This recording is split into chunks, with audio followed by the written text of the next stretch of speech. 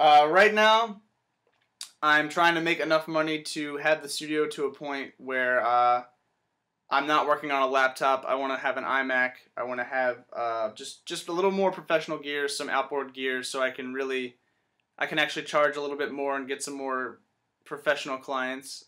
Obviously, lower prices seem to attract slightly less professional bands, but I mean it's all leading to other things. I'm getting lessons. I'm hoping to have a business where I teach lessons out of my studio, and for guitar and piano lessons.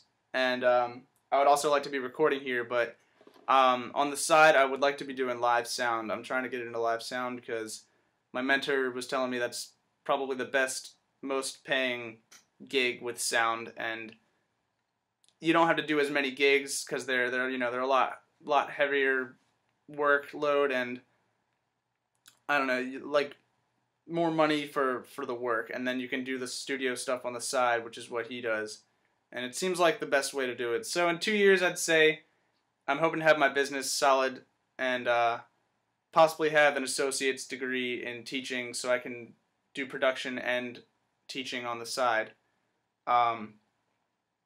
So that's my 2-year plan, but for the next 5 years, I'm not really sure exactly where I want to be. Still trying to figure that out, actually.